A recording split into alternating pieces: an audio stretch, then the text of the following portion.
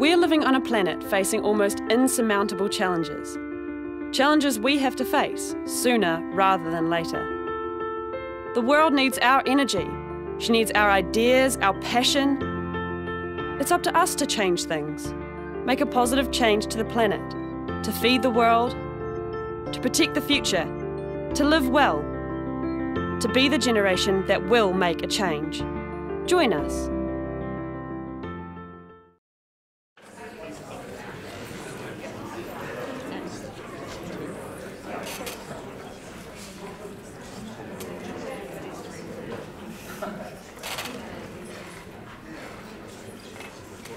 Welcome, everyone.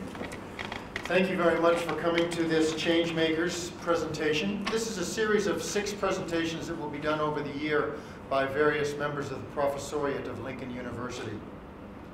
I'd like to also mention that we've got some of our Global Challenge scholars here.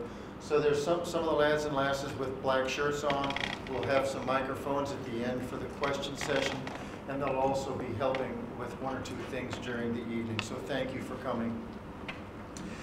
It's my very great pleasure tonight to MC this lecture, and my name is Bruce McKenzie. I'm Dean of the Faculty of Agriculture and Life Sciences at Lincoln University. Tonight we're going to be hearing from Professor David Palmer, who's a professor in the Department of Wine, Food, and Molecular Biosciences. And he's going to talk to us about his work on animal models used to develop human medical treatments, gene therapies for a fatal neurodegenerative disease in sheep that is also a very serious disease of young children. David started at Lincoln University in 1993, and he's a professor in the department that I mentioned.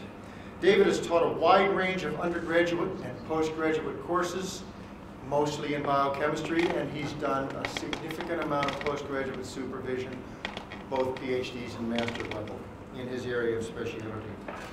He's been working on Batten's disease since his time at Massey, where he did finish and received his PhD from Massey. And it's fascinating the work that David's done. I think you're going to get a good feel for him. This work is showing great promise for helping to control this particularly unpleasant disease that David will go into. We certainly hope that you'll enjoy the evening. David's got a fascinating talk for you, and I'll leave you in his hands now. Thank you, David.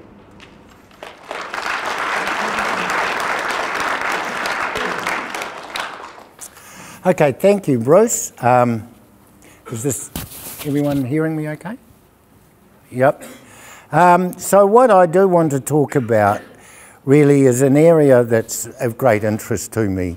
I still got into biochemistry in University College in London, and we studied healthy rats, and biochemistry, as far as medicinal or medical biochemistry is concerned, dealt with healthy rodents and not very well people.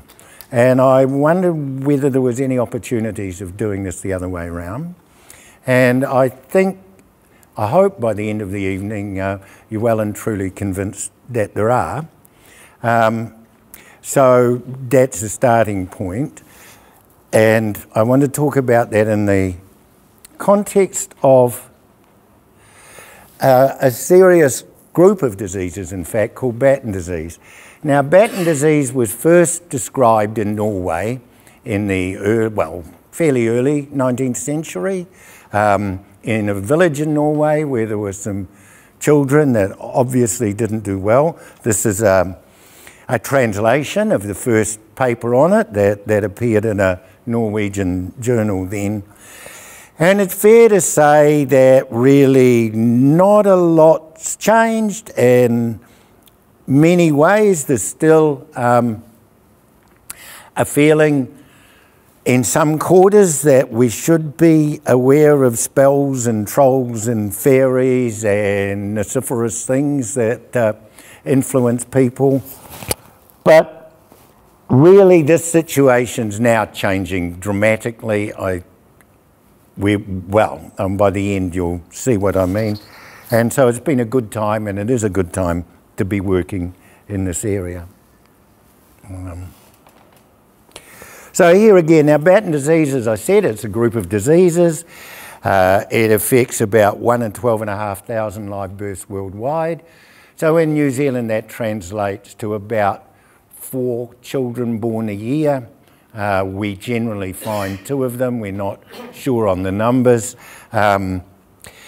It's said to be now the most common reason for child dementia. The children start life normally, then they go through in various stages the set of symptoms that's outlined here, from blindness, brain atrophy, motor deterioration, and then premature death.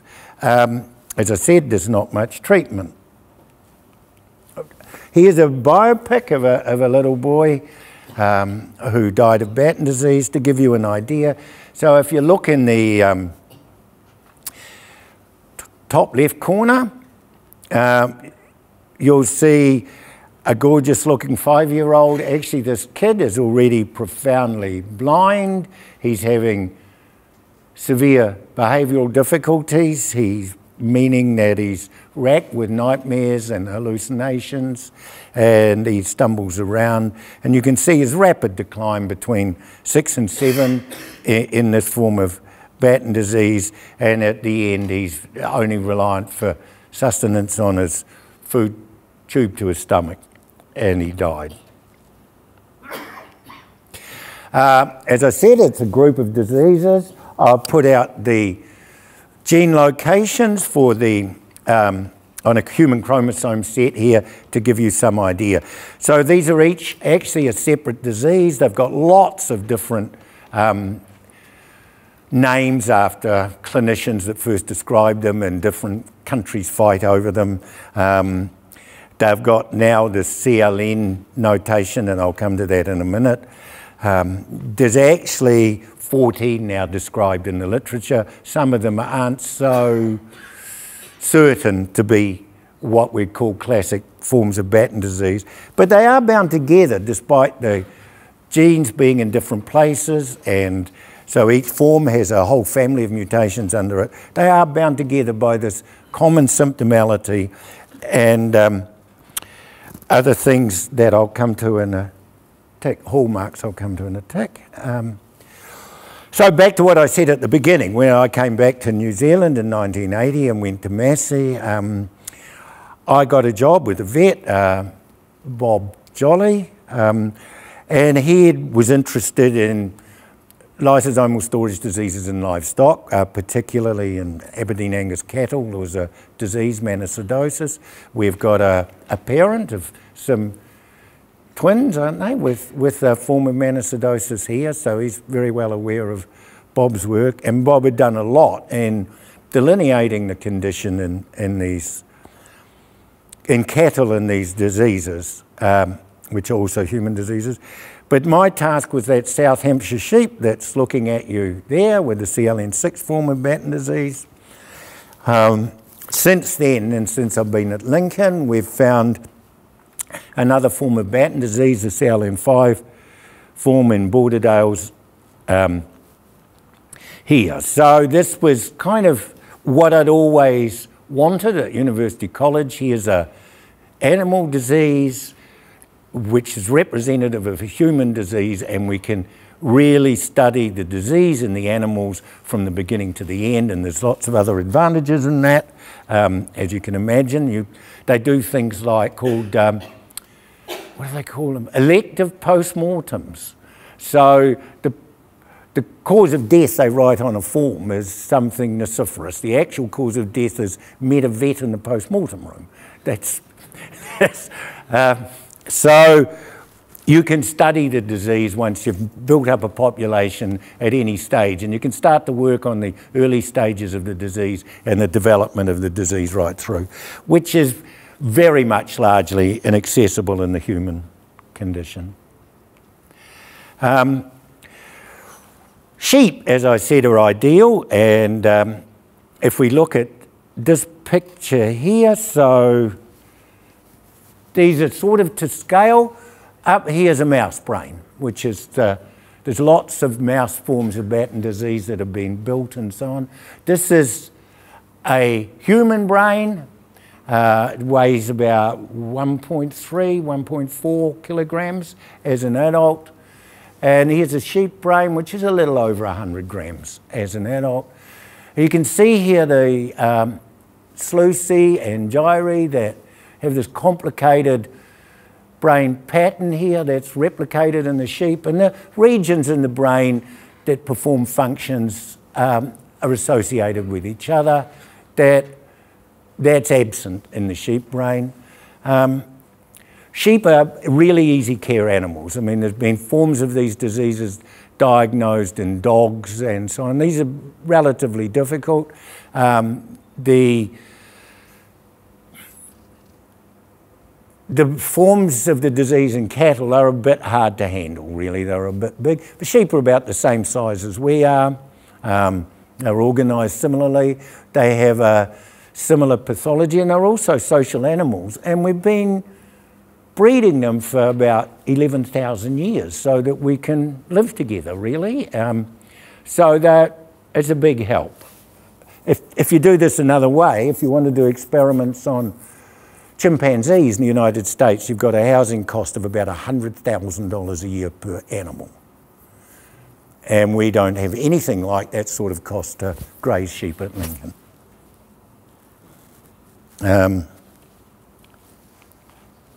So I mentioned other hallmarks of Batten disease. Now one of the things that's really common is these storage bodies in cells here in a neuron, a big giant neuron. They stain here with a blue stain, Luxel fast blue. Here you can see them under a fluorescent microscope, and they have this golden glow here. Now these don't just occur in the brain, they occur in most cell types throughout the body.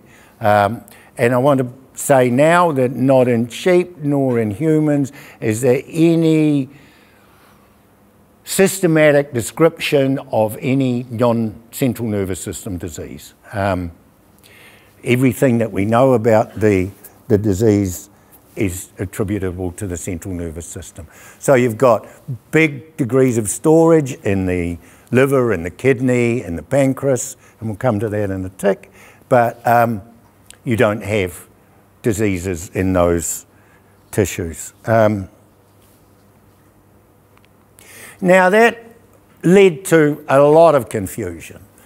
And one of the common names, and I've mentioned already this NCL, CLN names for these genes.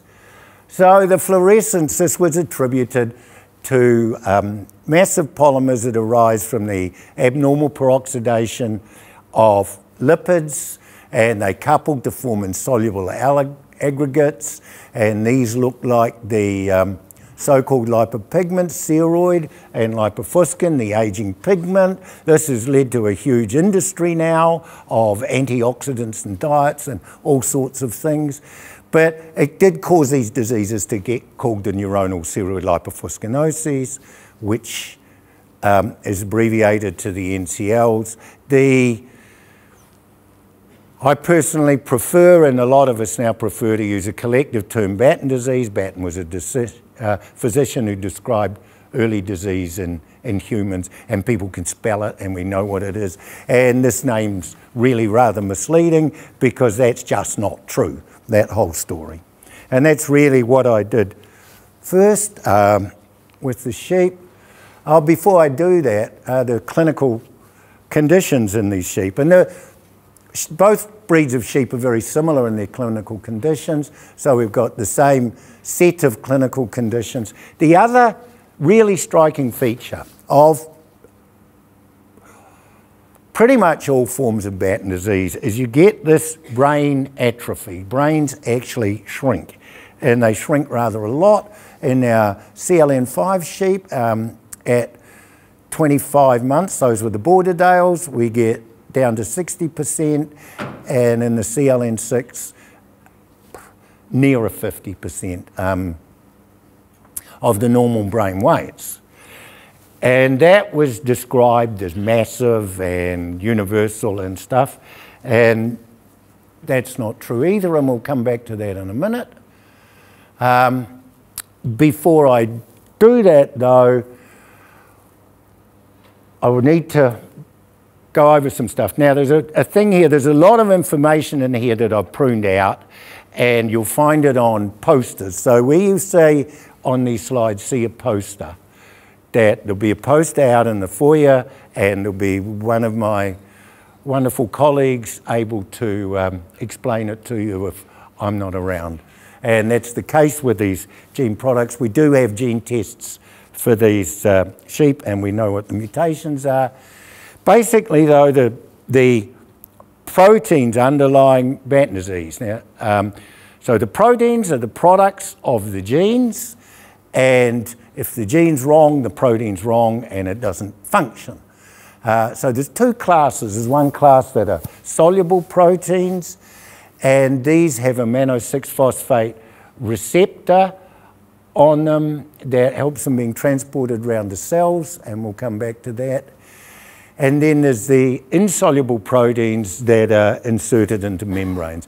And they have consequences, those two classes, and how you think you can go about treatment. And actually, it looks like the hypothetical consequences are much more serious than the actual ones, which is a rather good thing to find. Going back to a storage body. Now, this is a pancreas, actually, of one of our sheep. And this thing here is the storage body here. Sitting there, it's got a limiting membrane. This is a lysosome-derived organelle, and it's full of stuff here. So these get packed with this material. As I said, that was thought to be products of abnormal lipid peroxidation, and it's not. And their sort of basic argument was, and still is a bit amongst pathologists, that this stops cell function and chokes the cells. And I've even heard people talking about cellular feces, which I think I described at a conference as a shitty hypothesis. But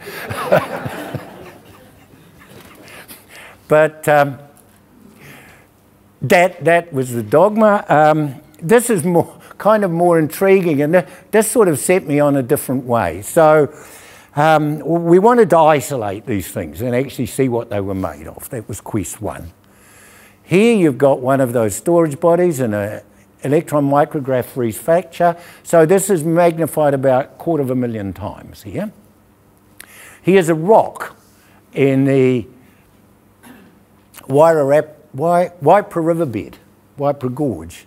And I remember kidding my boys. I think Max half believed when we said they were dinosaur eggs, fossilised dinosaur eggs. But that's not true either. But when you look at this and you think about it, you think, well, how hard are these things? So trying to isolate these using delicate techniques and for isolating lysosomes. And I was talking to some virology colleagues at Massey rather. And, well, no, we better do this first. I'll come back to that in a tick. So when I say these are lysosomal storage diseases, so lysosomes are organelles that primary functions to degrade macromolecules back down to building blocks that are sent back into the metabolic cycle of the cell and remade. So proteins go to amino acids, DNA and RNA go to single nucleotides. And there's about 60 specific enzymes in the lysosome that do that. When we get a missing enzyme, the breakdown's blocked, so partly degraded material accumulates and it stays in the lysosome usually. That's why it's called a lysosomal storage disease. They've got a lot of things in common. They're inherited, they're usually fatal, and they usually have severe neurological symptoms.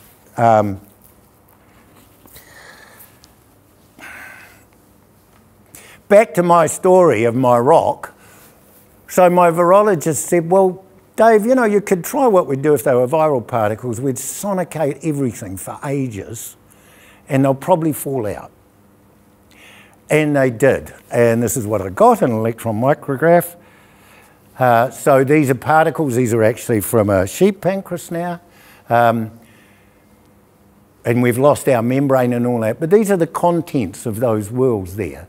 So then I'm trying to work out what they're made of.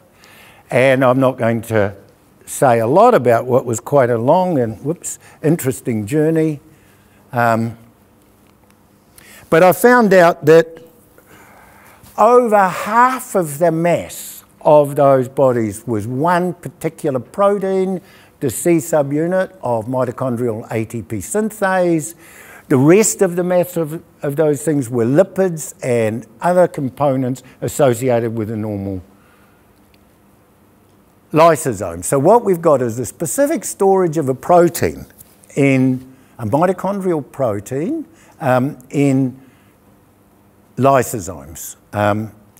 And what makes that even more intriguing, at this stage, I got in touch with Sir John Walker in Cambridge, who's become a good friend, and he's given a talk at Lincoln, amongst other things. And he was working on the full ATP synthase molecule, and in '97, I think he got the Nobel Prize for determining its structure. But here's a band of the proteins in the entire enzyme, and here's our storage body protein, and you can see we've got just the C subunit here. So the ADP synthase is actually a very important molecule.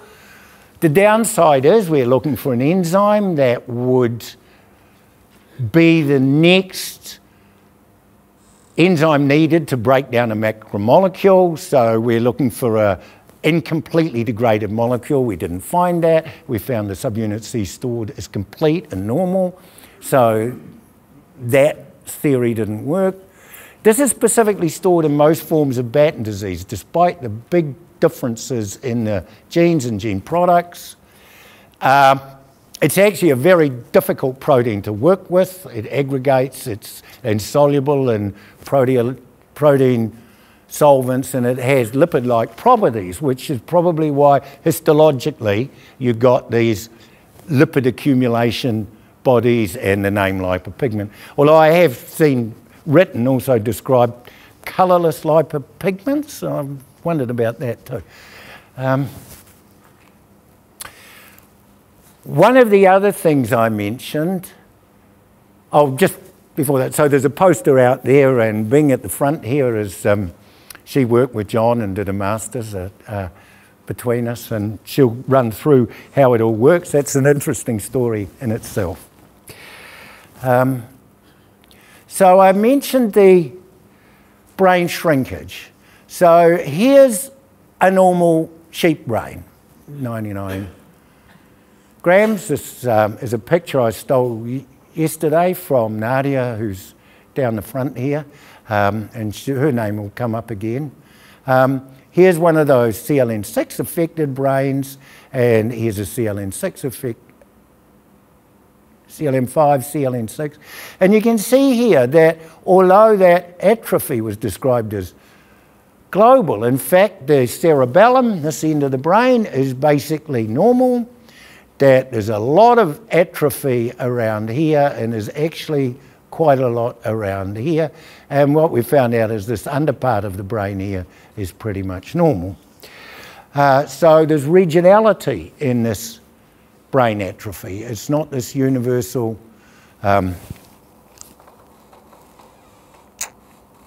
shrinkage.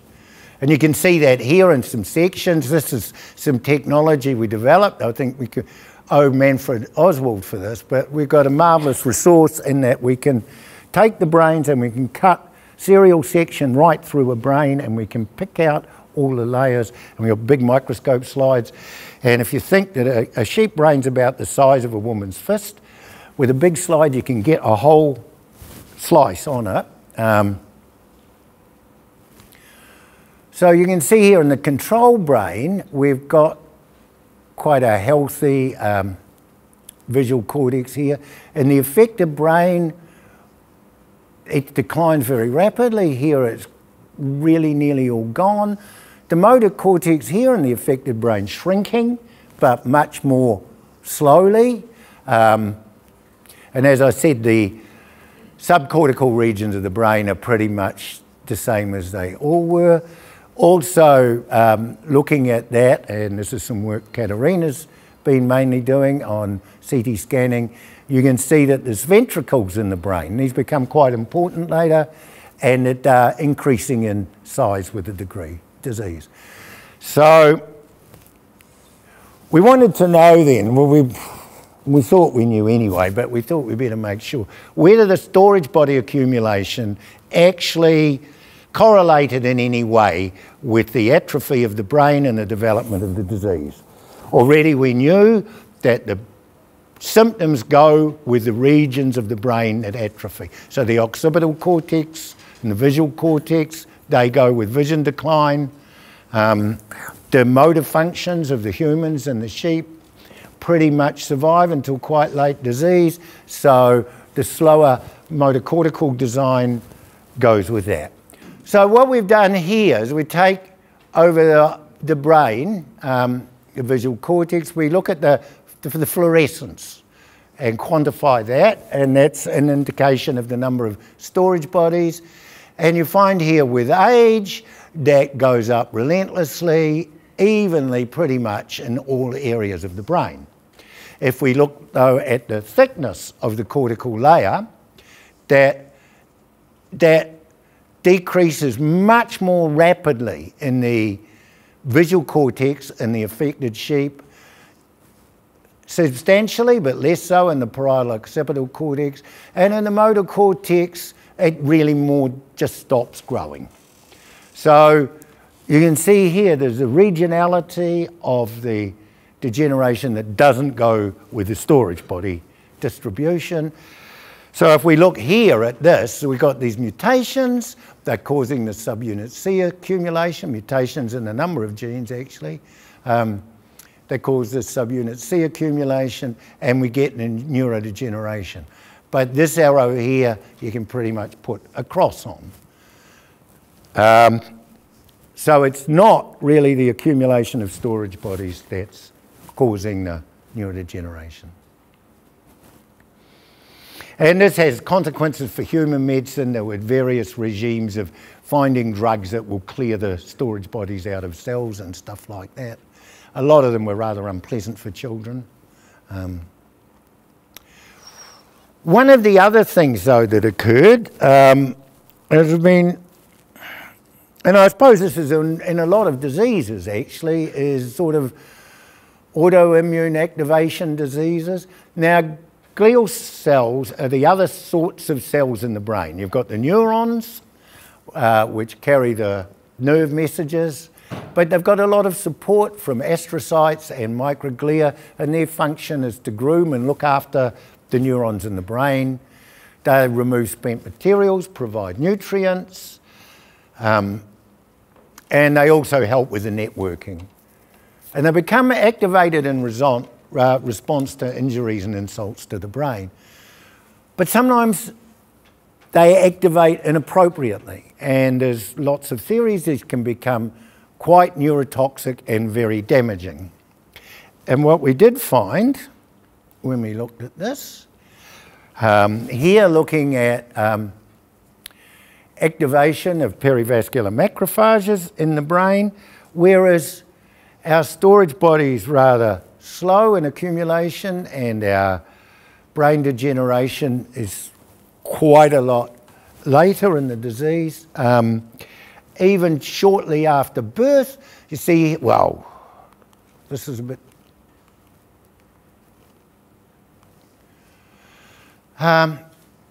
in a normal brain, you see these quiet cells sitting on these blood vessels here in the brain. Here, in the P12 means 12 days after birth here. And here you can see already these are rounded up and activated, and I kind of imagine them like buzzing insects that are angry. They sort of look like that to me. So this is a very early part of the disease process. And essentially, I'm going to leave that there. We've been carrying on with that. The other thing I mentioned at the beginning, well, earlier anyway, was the difference between the soluble and the membrane gene products that cause Batten disease. And there were two classes. I should have said, all these phenomena are very similar in both our sheep models. Now, one of them, the CLN5 sheep, this is a defect in a soluble lysosomal protein. It's probably an enzyme, but we don't know what the substrate is. No one does. Now, these collect a thing during synthesis from the endoplasmic reticulum called a mannose-6-phosphate marker. That mannose-6-phosphate marker then binds to a mannose-6-phosphate receptor. These get collected into one area of the what would I call it? What is called it's a network of vesicles that organise transport and stuff within the cell. So the areas bud off here. The membrane-bound proteins, they also get inserted into the membrane. They also have similar signals for collecting, as do the mannose-6-phosphate receptor. They get into these vesicles that are kind of now addressed to go to lysosomes. So they continue on a journey to lysosomes. The receptors get recycled back to the trans-Golgi network. And this is reasonably fast. This takes less than a minute to make all this journey in cells. But it's not very accurate. There's a good 10% of the mannose-6-phosphate addressed proteins that go out with the proteins that are meant to be secreted from the cells. And we have in our plasma membranes more mannose-6-phosphate receptors. So what this means is that cells can pick up enzyme secreted by other cells and import it, because these then go back to the journey to lysosomes. And this has opened up a whole field of enzyme replacement therapy, whereby you inject an enzyme into a cell. It'll get picked up by the mannose-6-phosphate receptors in the plasma membrane and internalised to the lysosome where it's meant to be. It also means with gene therapy, that I'm coming to soon, that you don't have to correct all the cells. If you correct some of the cells, you've got a mechanism to correct the other cells that isn't available for the membrane-bound proteins, or apparently not available. So a kind of a dogma is that you can have intracellular correction for soluble lysosomal proteins, but not really likely for membrane-bound proteins. And we wanted to set out if that was true, and this was working with Graham K and Nigel J, and they'd developed the technology to make chimeras. So we thought we'd make some chimeric lambs. Now by this I mean we've taken cells from a normal sheep embryo at 16 to 32 cell stage with cells from an affected embryo, and you mix them together into the two old embryos and you put them back in a ewe and they implant and the lambs grow up. And you know little Chester here's chimeric because he's got these footy socks on and he should just have black feet, and his patterned face is rather odd too. And this is a classical thing in animals of looking at chimeric mice, for instance, by their coat patterns. Now, of course, in your head, you'll always get perfectly 50-50 chimeras. You don't. You get all sorts of proportions, depending on which cells end up residing in which area. And they can vary through the animal. I've just picked out one example here. I just want to go through this briefly. I mentioned we had gene tests. So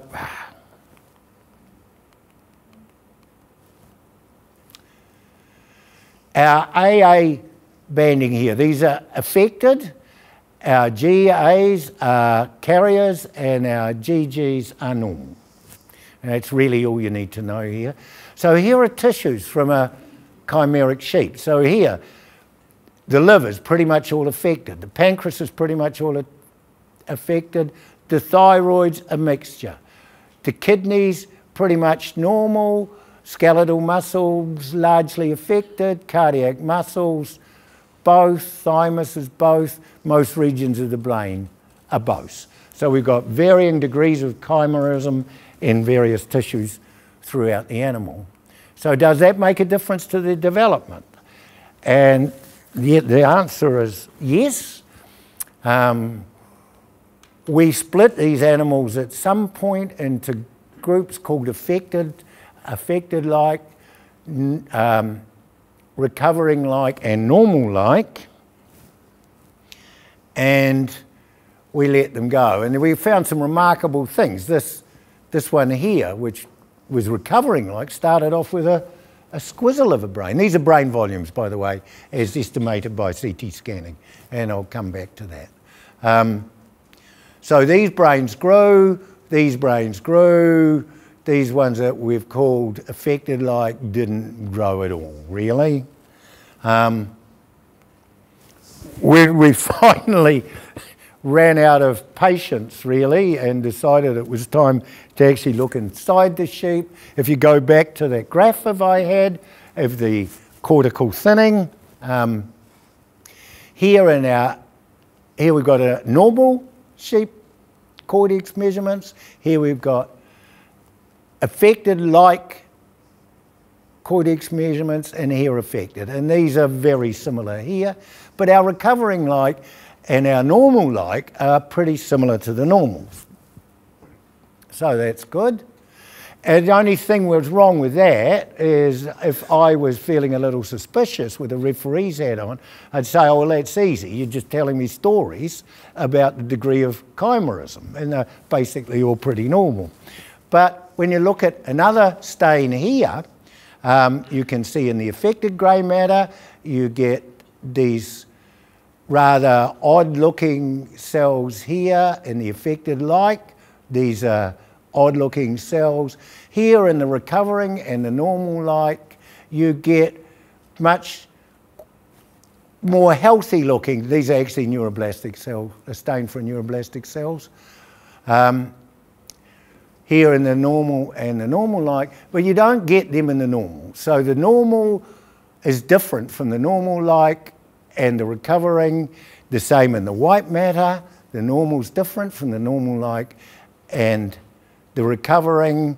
So I hope you're convinced that these were genuinely chimeric cells, and having some healthy cell population in those chimeras rescued the affected cells. So really the point then I want to make with that is it means that gene therapy or enzyme replacement therapy can be possible in diseases where you're dealing with membrane-bound proteins, which, if you remember, was about half the different forms of Batten disease. We tried therapy of suppressing this early glial activation, and we picked out one anti-inflammatory drug because it was freely available and affordable, and we needed lots of it. Treated a sheep for about 18 months, I think. We had the meeting it. They tolerated it very well once we got them used to it.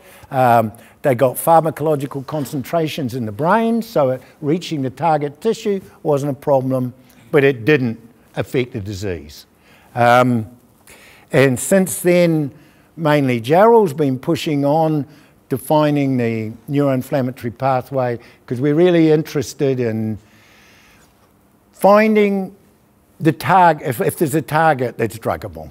And Gerald will be outside with a poster where she can tell you about that afterwards. So the other big hit then is viral vectors for gene therapy. So here, viruses are particles of DNA or RNA, and they carry genetic information into cells to make themselves, and a lot of copies of themselves. And they kidnap the cells machinery for making things. So instead of the cell making things it should be making for the cell, it's making virus for the virus and packing proteins, and then the cells burst open and they go off and rip into another one. So what you can do is you can strip out of virus particles the genetic material it uses to make itself, and instead of that put in the genetic material for the gene you want the cell to make. And what you've then got left in the virus is a little bit that will introduce that package into a cell, but it will then use that genetic information to make the protein you want, and it won't be able to make loads of virus. So you're really limited to the number of times you can get the virus to enter cells. You have to be a bit careful to target the tissues you want to, and you've got to be careful you don't create some other diseases. But that's it. So working with Stephanie Hughes at Otago made us some viral vectors. So here we've got two different sorts. We've got long-term repeats and lentiviral vectors. And these bits here at the ends, these are the bits that carry the package, if you like, what I'm calling the vector, into the cell. Here's our genes that we want, our ovine CLN5 and CLN6 genes, and these are promoters so that that gene gets read and protein made from it.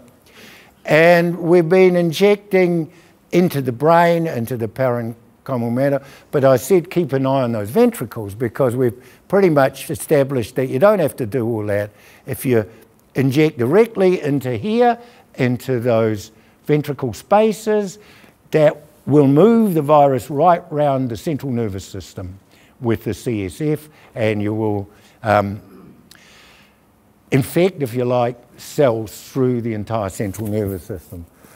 So this is a big thing for us because the challenge of trying to get there through injection, vascular injection or anywhere like that is huge. You've got a blood-brain barrier on the road and you need enormous amounts.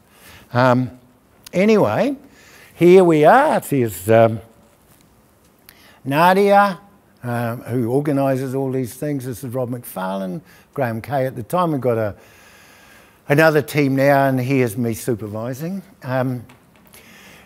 Here's our sheep in a frame. We've got to hold it.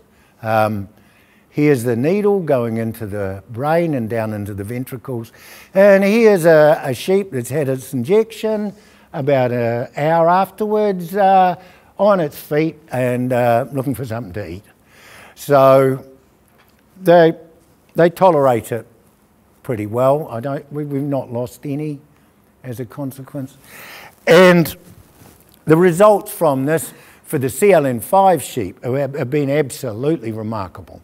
So this is with a single injection. I must admit this is preclinical. These are genetically diagnosed sheep. But here in the green dots you have these neurological function scores that really Nadia's, just all Nadia's data. These are what happens with the affected sheep until you can't do anything. Here's our lentiviral infected CLN5 sheep. Eventually they go blind. Well, the eyesight declines, which accounts for this here because there's an eyesight component in this. But otherwise they're fine. So these sheep are fine in all respects apart from some visual defects, really after they're completely overwhelmed by the disease. If they didn't have the injection, we've kept one, she's still fine. What's that now, 30 months later?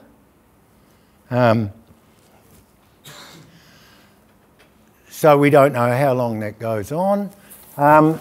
With the CLN6 genes, that wasn't so successful in that 5 out of 6 of our injected sheep, they declined with time. Maybe it was a little gain, but not a lot. But one of them, this red one here, that just went on. And you can, this was the pie, and eventually, not long ago, she was fine, but we really needed to know, because we were getting on to the next generation of CLN6 vectors, and we needed to know what we'd done and not. So we sacrificed her, and this is a slide that was prepared, well, again, I nicked this panel from Nadia early afternoon. So here's a control brain, here's the CLN, most of those CLN6 treated brains, and this is all compressed up in the cortical thinning, and here's the visual cortex of that, we call it the pie, this red one here that just went on and on.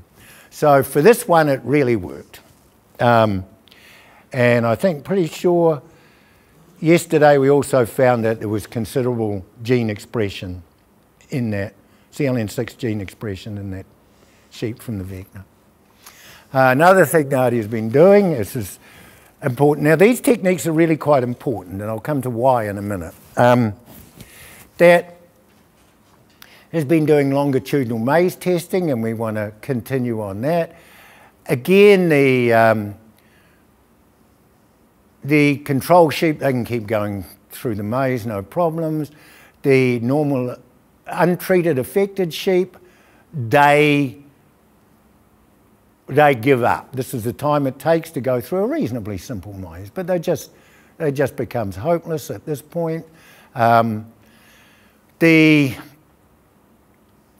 injected CLN5 sheep, they kept going through the maze pretty well, marginally better than the control, but I think wasn't one of the controls kind of a bit dreamy and used to just wander off, wasn't really that interested in the maze. The principle of the maze was you put a group of sheep in a pen at the end, and then one sheep's got to go and find it. And they don't need to be stressed much in any way. They just need to be less than absolutely comfortable, and they'll go and find their friends. They really are sociable in that sense. So you don't have to provoke them much, and they'll mob up and stick together. Here, this is our pie going through the maze. Fine. These are the other CLN6 sheep. That was maybe better, maybe not. Hard to tell, but it was becoming hopeless at this stage. I mentioned CT scanning of brain volumes. So here are those CT scans of the CLN5 intracranial volumes here for the orally injected sheep, and as you can see, they're going up with the blue line, which is the control sheep. The green line is the collected data from a whole lot of affected sheep. So here we've got normal brain growths. Here with the CLN6, again, the brains declined in volume while the pie, she kept growing and going.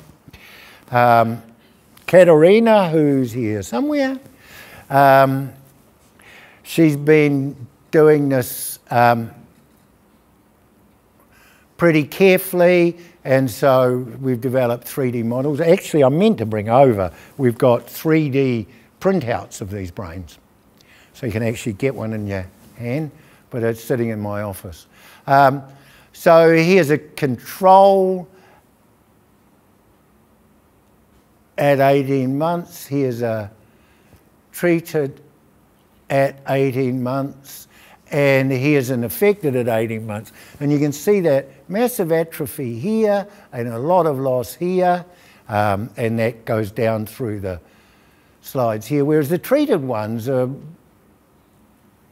basically indistinguishable from the normal controls. So we haven't got any loss of brain volume, and you can image that. Now, well, I'll come to that in a minute. So really, that's my talk, and that's why I'm excited, but I wanted to mention another couple of things that I've sort of fiddled around with, is where to from here. So we're interested in where the blindness comes from in those sheep that were otherwise treated, and we're setting up to do ocular gene injections. We suspect that this is purely retinal degeneration, and the blindness in the untreated affected sheep both got a central nervous component and a retinal component. Here we think it's just the retinal component, and that's the hardest part of the central nervous system to reach by these methods of injection. As I said, we're still looking for neuroinflammatory cases, looking for druggable targets. This is kind of a sideline, but we still don't really know the link between the disease and the subunit C storage in all these diseases. But here, really importantly, and we've gained some collaborators, I'm going to come into a minute, is this in vivo monitoring, MRI scanning. And this is important because, as it turns out, once you start talking about 2-year trials for treatments, if you then have to sacrifice the animal, you've lost 3 years, just like that. Whereas if you can go on monitoring them and gain data that's useful for human translation, which I'll come to on the next one, down here, then you can keep going on that. And so what we're doing here, we want to up our vectors. We think we can really improve, we can get 6 out of 6 CLN6 sheep with better vectors. We want to rescue clinically affected animals. We're interested in long-term monitoring to survey the longer-term consequences of successful treatments. You know, it can be successful for, I don't know how long the treatment for phenylketonuria was successful, a long time, and it still is successful, but people are finding now that people that went through the remarkably successful dietary treatment in their middle age are developing some consequences of the disease. So we don't know what this is. We obviously advocate for this. We might need to explore combination therapies for later disease and rescue, which is why we're keen to keep going with the druggable targets and the immunotherapy. But the prime thing, as I said, is this translation to human medicine. So the more in vivo data we can get that will persuade people to do treatments in humans, the better. So if we can keep these sheep going a long time and keep collecting data, it becomes more and more powerful. The Americans want a thing called a compelling case. That's their sort of gold standard. So you've got to convince a bunch of American doctors that this is going to work. On that front, last year I spent a lot of time on the telephone talking with a family of greys in California, and we provided them with a lot of our data and really encouraged them. They were a very rich couple in the film industry in California, and we got an email today from them that one of their daughters, they had 2 daughters who were affected, that one of their daughters has undergone a treatment that's really based on our CLN6 gene therapy, that one that worked.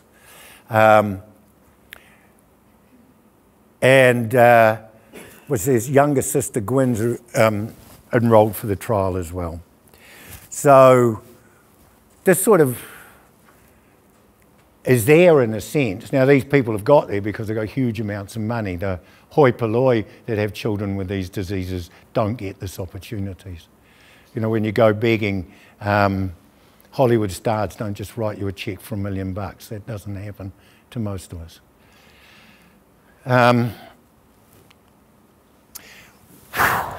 Right, so now it's acknowledgements time.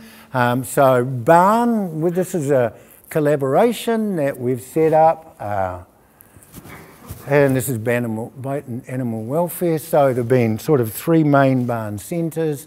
There's us at Lincoln, there's Imke Taman, I've been working with in Sydney since 1999, and her people, and they've got another mob of sheep with Batten disease, and we worked for quite a long time with some vector stuff with Stephanie Hughes at Otago.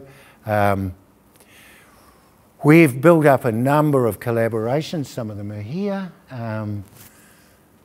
Nigel Anderson and some Mars people, John Walker and Ian Fernley I mentioned, John Cooper in London, who's been a colleague of mine and worked with us since 1999. We've got a visitor from his lab helping us here at the moment, but she went on a holiday yesterday. Tracy Melzer in the Brain Research Institute, so we're moving in on MRI imaging, neuroimaging. We're getting our vector now from one of the experts, Stephen Gray, University of North Carolina at Chapel Hill. We've got a collaboration again. I've known Sarah a long time and Kevin Milnes in London. And we've got Brian Bigger and Claire O'Leary from Manchester, who are really wanting to up the gene injection protocols for lysosomal storage diseases, and they were looking at the numbers for non-human primates and decided the easy way of doing this was come to work with us at Lincoln and do it in sheep. So last but not least, in the middle of last year, we had a bar meeting, and this was well received by all. So here's most of the people are at it. There's two not there, Linda Dugan and and Graham Burrell. But we had all sorts. We had people from Lincoln, people from the clinical school, New Zealand Brain Research Institute, University of Otago, Dunedin, a parent, Nadia, Amy Small, Lincoln people, Gerald, a parent, Lisa Archer, a parent who's in the front row here, student from Otago, parent, Sharon Noble, a parent, Ra Timms, a parent from Timaru, Cure Kids man, John Foreman, who's here, who's a parent with another disease, but I've been with John a long time, working with other lysosomal diseases. Stephanie Hughes from Otago. Marjorie Fraser, who's from the BDSRA in the United States and funder, and preciously two patients, Antonia Noble from Auckland and Brad Timms from Timaru, and Brad's now really coming to the end, but here he was with it enough to give us the thumbs up in the photo, which I didn't notice till after it was taken. So this was kind of a marvellous get-together of everybody, and that's it. Thank you.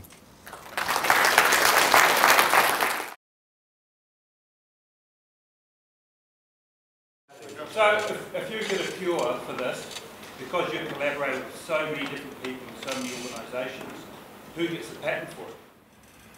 There won't be patents.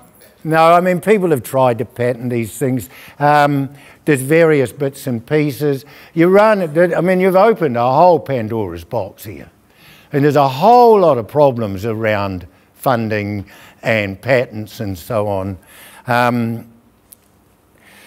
And actually, this is a real pain.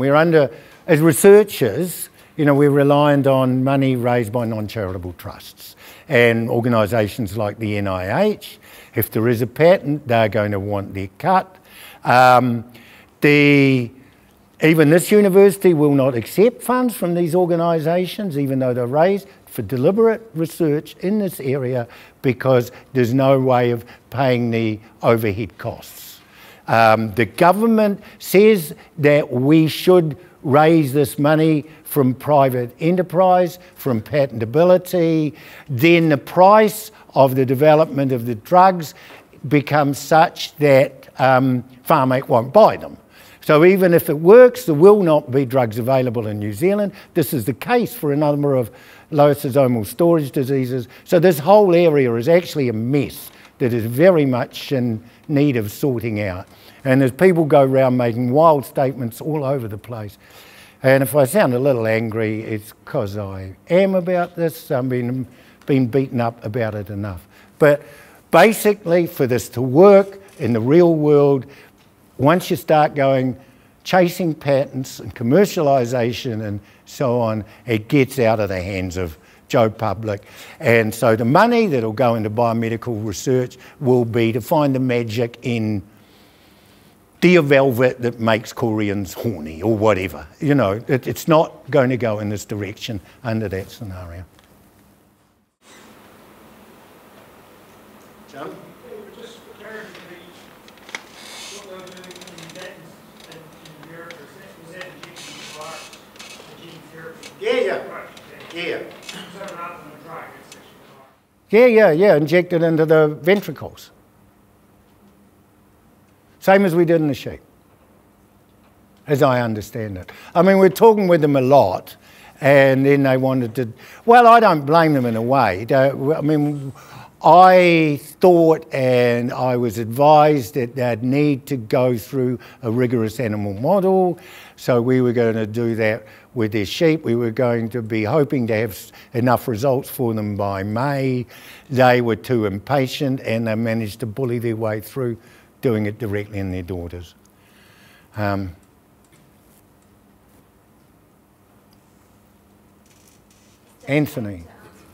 Get the microphone down to you.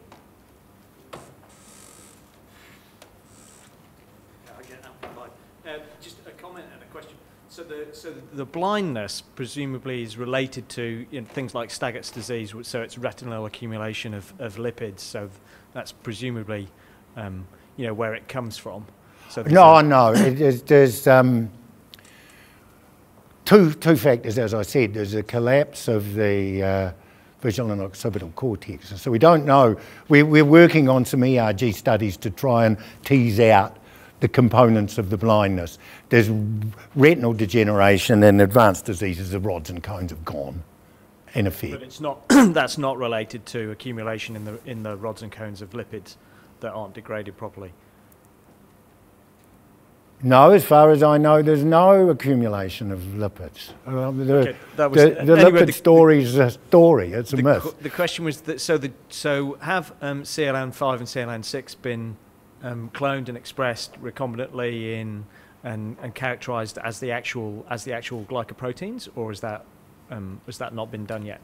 Because my understanding is like the function of those two enzymes is sort of not known. So have they been cloned and expressed and characterized or not yet? Yes, the CLN5, the CLN6 probably, but there's not much characterization being done. But yeah, the CLN6, actually Stephanie's done quite a lot of that with some clones we sent her. And I think some other people have too, yeah.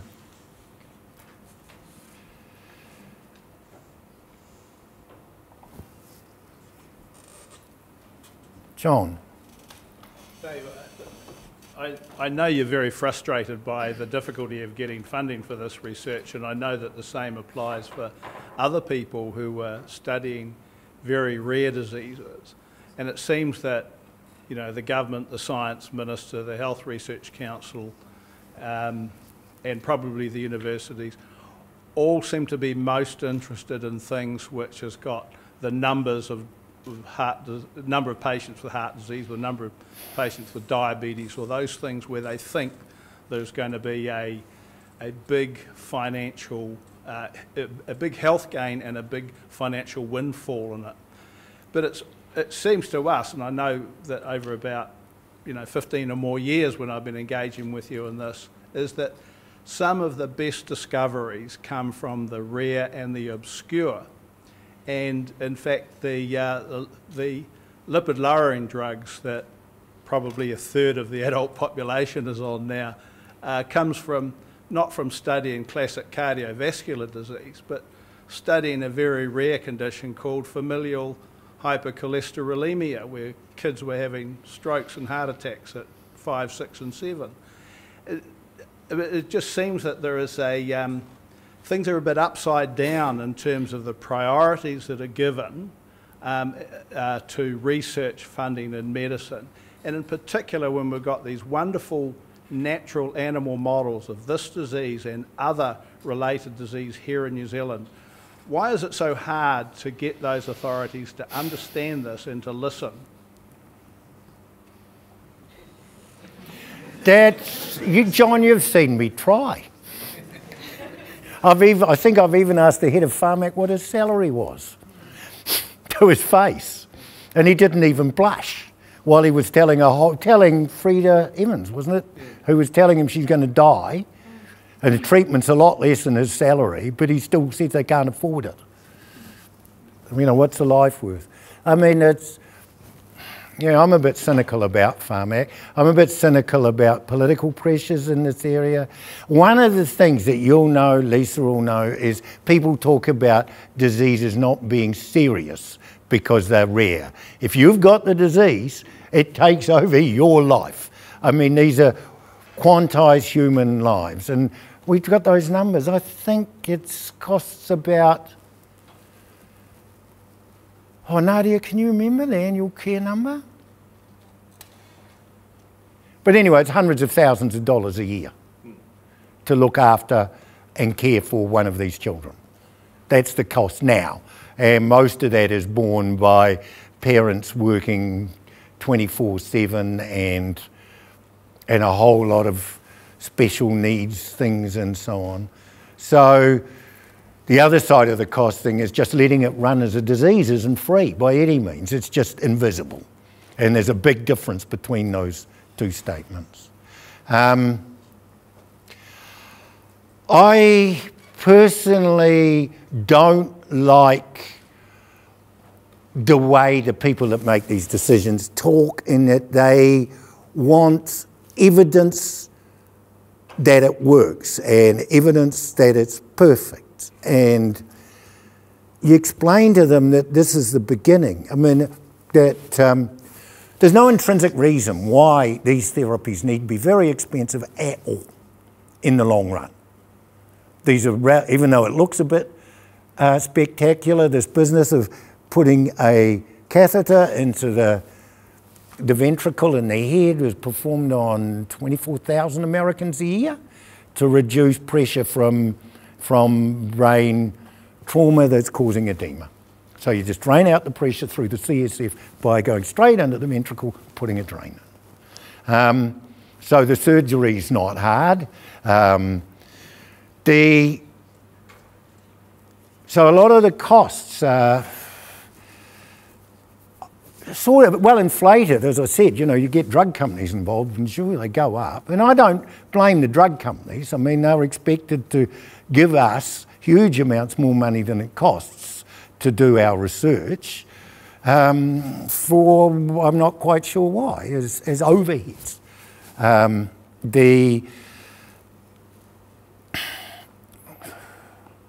The analogy I like to use is if you had those sort of people look at the Wright brothers' endeavours, they'd say there's no future in air transport. It never happened. You know, you look at it, and we can't afford to spend that much money to fly two guys 300 metres. I mean, this is insane. 3 years of their lives building this damn thing, and it flies 100 metres. Nah, forget it. And that's the real issue, that there's no place in these sort of risk assessment, financial triage people of being at the beginning of something. What I fear, both for my science, and this is a challenge of theory, for young investigators going into this, given the financial environment we're in, this is a really dodgy career. And for the science in itself, if we don't continue to explore down these avenues, we stop, we go backwards. We're on our way back to the caves. That's really what I think. And to me, this is very important from that point of view as well. So, kind of ranting and soapboxing a bit, but yeah, I think it's vital that we continue. And as I said, the cost, you know, people have been doing this. The first human genome cost, what, $5 billion or something like that? And now they're doing a whole human genome for under 1,000. And that's 2006 till now. That's in 10 years. So that's a slight reduction in cost. So to look at the numbers now and do all your stuff on that, that's absurd. Yeah. Lisa? I'll just have my 5 cents worth. Just from a family's point of view, we feel quite privileged that you guys are doing this work at Lincoln. Yeah, we are really helpless, and I guess what you guys are giving us is real hope. And if there's ever anything we can do as families to help, we will. And I think as a sort of to show, you know, some external people with no interest in this at all, the faith they have in you, Cure Kids, you're the first organisation that they're going to offer funding to 2 years in a row. So that's pretty huge, and what you guys are doing are amazing, so thank you. Thank you, Lisa.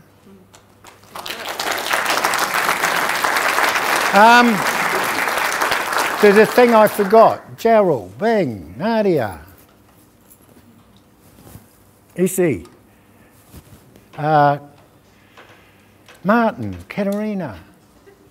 Can you hop down the front here? And you better come along too.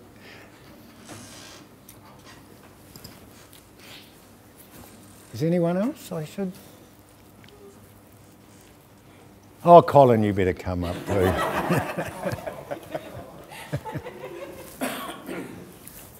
So when we talk about I and us and we, these are who I've been talking about. There's Katerina, who's been with us 2 years, 2.5 nearly. Nadia, who's the ace in all things she's ever done, who's been world famous at Lincoln forever, actually, since about 2001, yeah, and has done a lot of this work. Bing, who's been involved with the ATP synthase work, Gerald, who's been doing the neuroinflammation, Martin, who's been helping look after the animals, and if you want a contraption made to do something or figure out how a clip goes together when it doesn't look at all obvious, you talk to Martin. That's amazing. And Colin, who really got our sheep flocks organised and in decent numbers and stuff at Ashley Dean, and took a real interest in that. And I'd like to thank you all. And there's Graham Burrell. And these are the 2 surgeons. So yeah, thank you all. I mean, I feel privileged having worked with you all, and it doesn't mean I'm going to die or stop tomorrow. When you go outside, as I said through the talk, there's a number of posters. If you find one of these people, they'll explain it to you if they interest you. I hope some of them do. Thank you.